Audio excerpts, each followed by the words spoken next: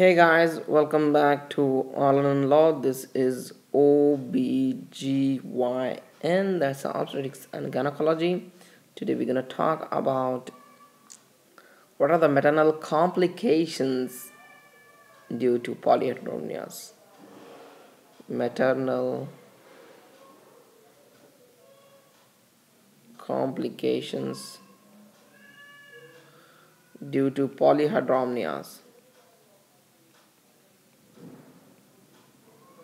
So polyhydramnios is a more than what you call amniotic fluid more than 2 liters is known as a polyhydramnios. And there are different criteria for that also. So we're gonna discuss that in detail in what you call medical video lecture. This is for a quick revision for your USMLE or for any other medical board examination preparation.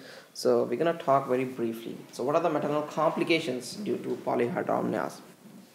So remember the most important being the preeclampsia. Okay, preeclampsia.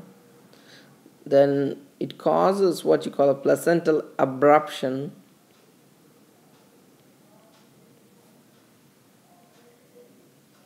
Placental abruption. What you call due to the what you call a rapid decompression of the uterus when membranes are ruptured. Okay. Then you have what you call cord prolapse.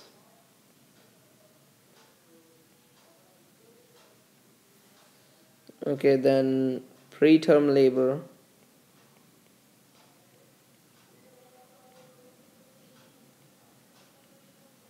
Preterm labor, postpartum hemorrhage, really very important.